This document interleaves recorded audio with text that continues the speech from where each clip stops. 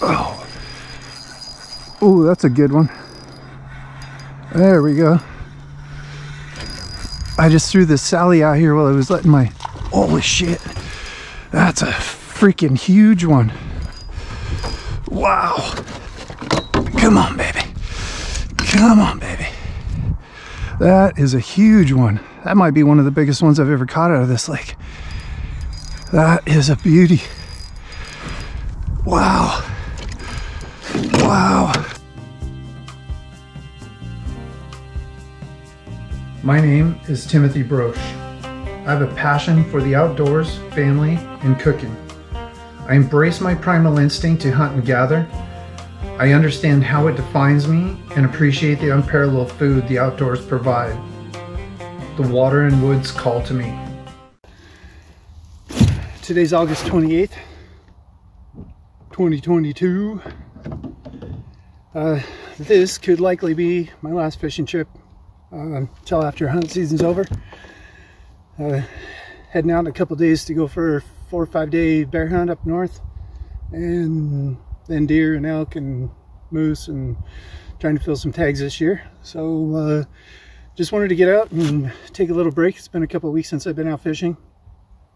I'm hoping to bring home some meat today. That's my primary objective, as well as just get out and relax a little bit. Hard to say, the fishing can be kind of weird this time of year, but hopefully we can find some smallies, maybe a few perch, and gonna head down into a spot where I sometimes catch trout this time of year, although the water's so different this year. The fish are not even anywhere near close to the places they normally are, and I'm still seeing spawning beds in almost the end of August. It is the end of August, which is just insane. But anyways, get out here and see if we can find some fish.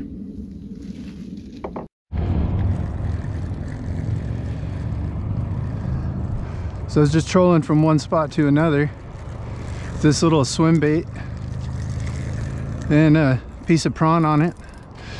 It looks like we hooked into a nice little smallie. It's kind of a feisty one, which is good.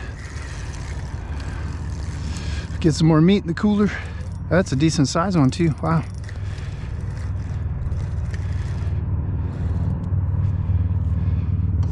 Out here in open water.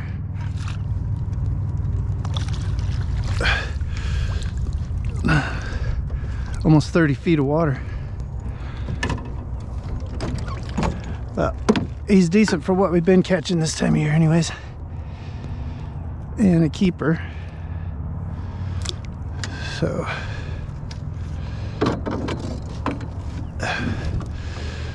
put this guy in the cooler and see if we can do that again.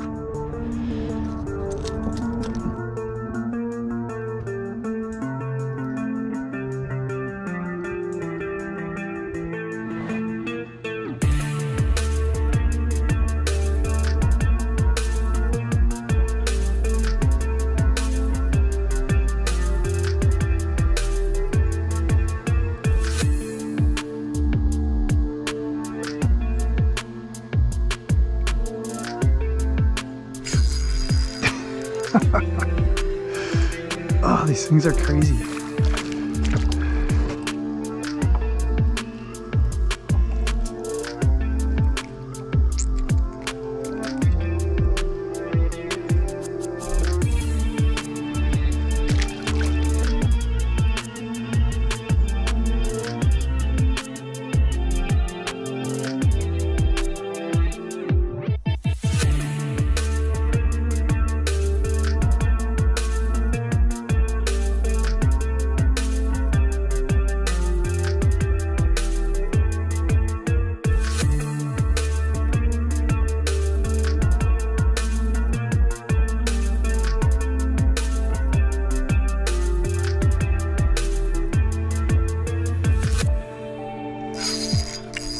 There we go. That one feels better.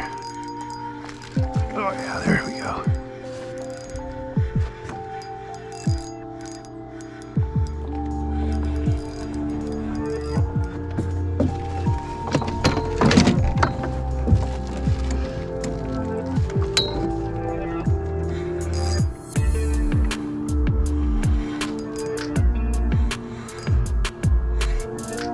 Yeah, that's a good one. That is a good one.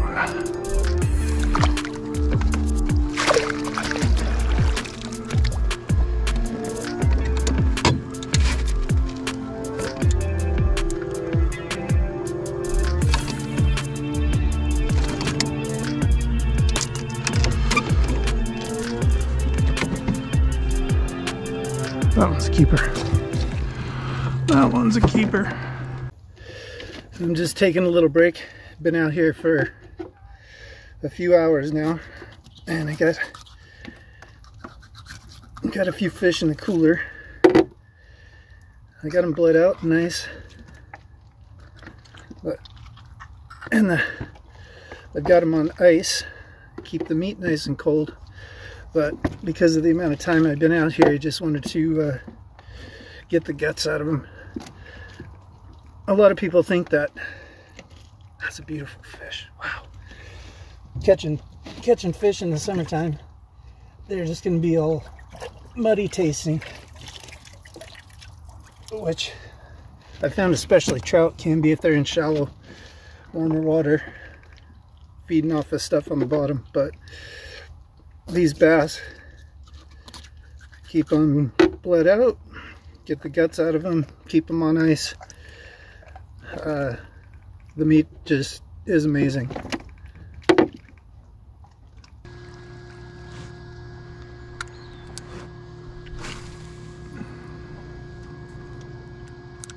Oh, I think something grabbed that right on the, as soon as I hit the water. There we go. It's coming straight toward the boat. I have no idea what it is. It's a keeper.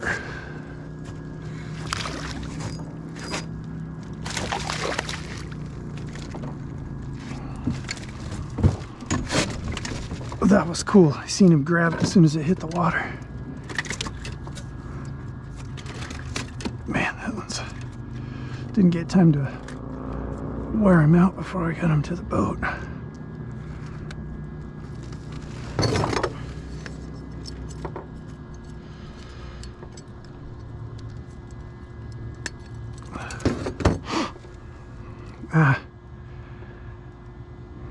I don't know. Looks a little small.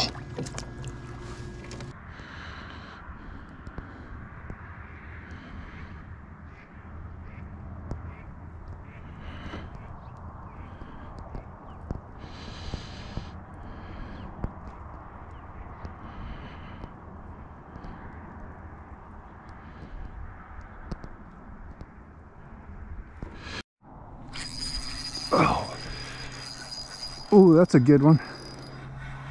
There we go. I just threw this Sally out here while I was letting my... Holy shit. That's a freaking huge one. Wow. Come on, baby. Come on, baby. That is a huge one. That might be one of the biggest ones I've ever caught out of this lake. That is a beauty. Wow. Wow.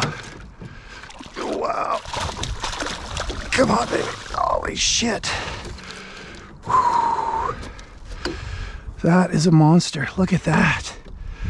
Wow. Look at that. Oh, that's gotta be 4 pounds. Look at that, baby. Yeah.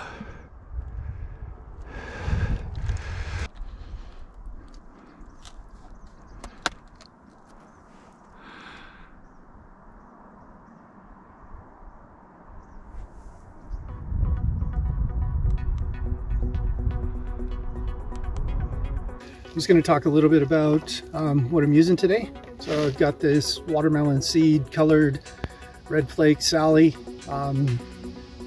One of the reasons, well, the main reason that I chose this particular color is because it matches the water. The water's super clear, and I find, and every lake's a little bit different, but I find having something that they can't see really well, where they just kind of see motion or something moving through the water, I seem to have a lot more success with that.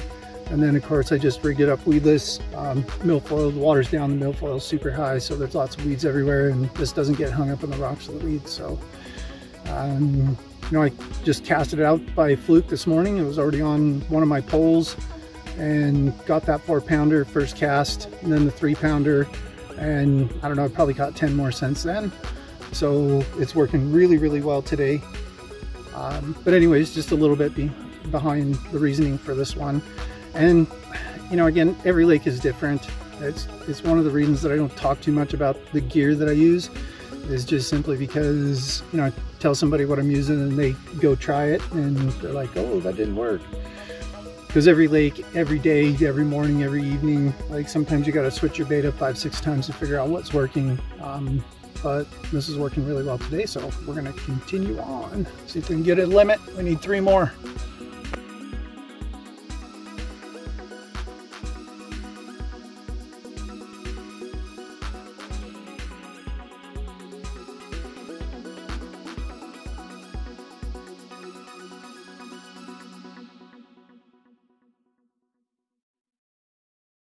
We're going to clean these bass I caught today. I'm going to show you my kind of secondary way of cleaning bass if I don't have my electric fillet knife. It completely debones the meat, and you don't lose anything. It takes a little bit longer. The result is phenomenal. You get just beautiful fillets out of it.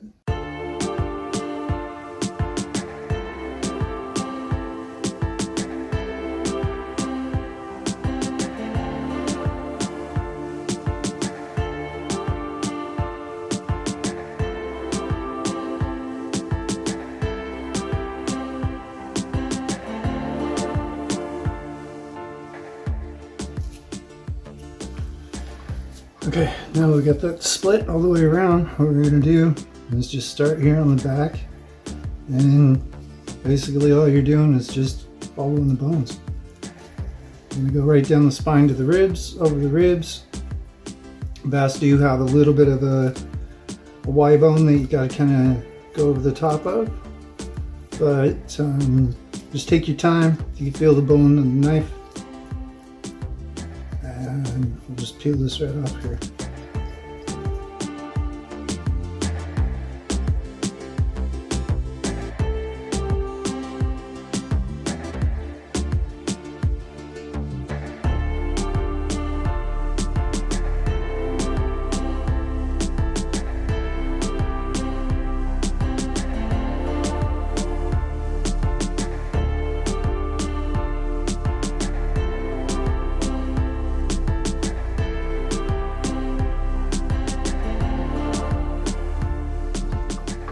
And we just end up with a nice boneless fillet. So we'll get the other side of this one done and get the other one done. I'm going to take this, rinse it off, put it in a bowl and put it in the fridge to make sure it stays cold. And then we're just going to chunk this up when we get ready to cook dinner. One of the other things, well, I got this piece of skin here. Spiny fish, or bass, perch, crappie, walleye, any of those kind of fish are unlike trout and some of the other fish in the way that you're not going to be able to eat the skin. You can tell this stuff is super thick. The scales on it are huge. You could see the scales come off when I was splitting it down the belly there, but you got to get the skin off. And just running the knife between the meat and the skin is the easiest way to do that. So you can see there's virtually no meat left on this, but you can see these little bones off these ribs that you have to kind of cut around. They go right out to the skin, so when you're coming out, you cut right up to the skin and then go down the other side. So this is something you need to keep your eye out for. There's some of these fish in their bellies get these little worms that grow in them.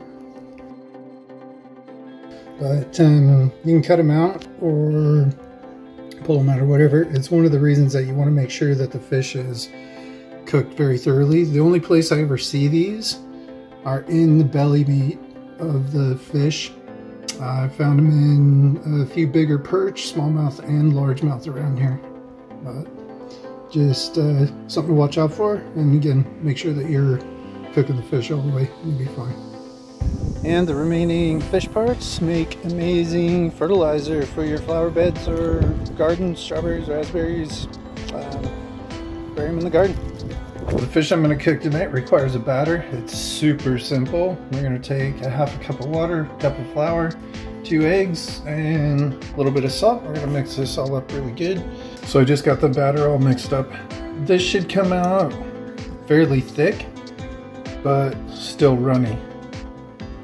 It'll give the best thickness for coating the fish.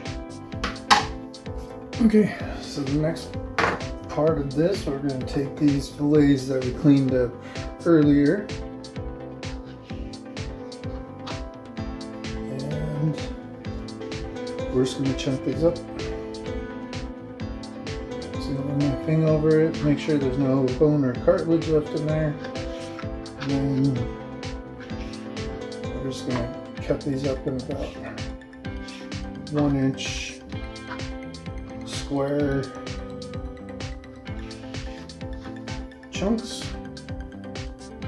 Okay, so we got the meat all cubed up, and now just to make sure we don't run out of batter, we're just going to take all of this, put it into the batter, and take a fork and just stir it up so everything's coated, and we'll be ready to get started cooking.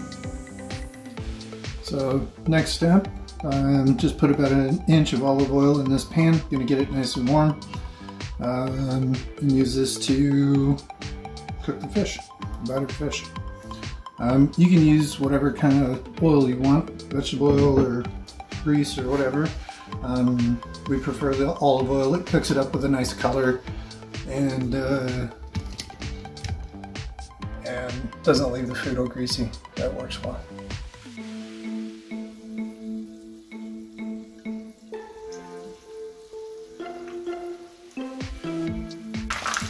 So depending on how hot you have the oil, usually cook these for, I don't know, maybe 2 minutes on each side. It's pretty hard to overcook the fish with this recipe, so I usually go more for aesthetics and trying to get a little color in the batter when I'm cooking these, but I do turn them over and cook them on both sides. So we'll just let these cook for a couple minutes and we'll take them out and start another batch. If you haven't cooked these before, you do want to make sure that the meat's cooked all the way. That slight translucent look that the meat has when it's raw should be completely gone. If you want to cut a couple of these open, you just want to make sure that the meat is completely white and just nice and flaky. It should look like it's going to stick together anywhere. When I take them out of the oil, just to drip away some of the extra oil, I just take a cookie sheet and put a couple of cooling racks in and set the fish on top of there when it's done cooking. From the lake to your table. Enjoy.